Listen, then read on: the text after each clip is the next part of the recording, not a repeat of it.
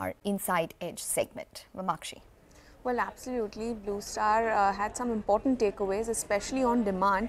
They highlighted that while last year, April was a good month for them, but May to June, these 2 months were actually a washout mainly on account of rains. But this year, they believe that the weather forecast is indicating a good summer ahead for the company. And in fact, they're expecting good summer demand as well.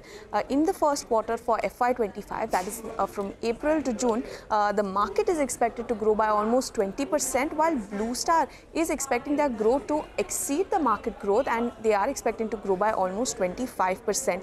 In fact, for FY25, the whole year, the market growth as per Blue Star is expected to be at 15%, while they are again expecting to exceed the market growth to almost 20%.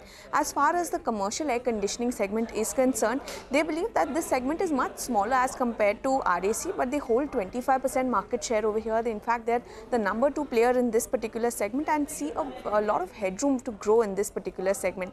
Yes, the segment is R&D intensive, manufacturing intensive, but it does provide better margins to the company, and in fact they also get revenues from the aftermarket service segment as well. As far as the data center opportunity is concerned, they see massive opportunity here as well.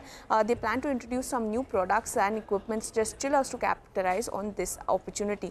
As far as the competitive intensity is concerned, yes, the demand is quite robust, but the competitive intensity is expected to be very high. In fact, they believe that it will be a tough market going ahead. They do not see any further scope for prices to increase, and in fact the pricing could particularly be under pressure. So on the back of that, we have Blue Star in focus today.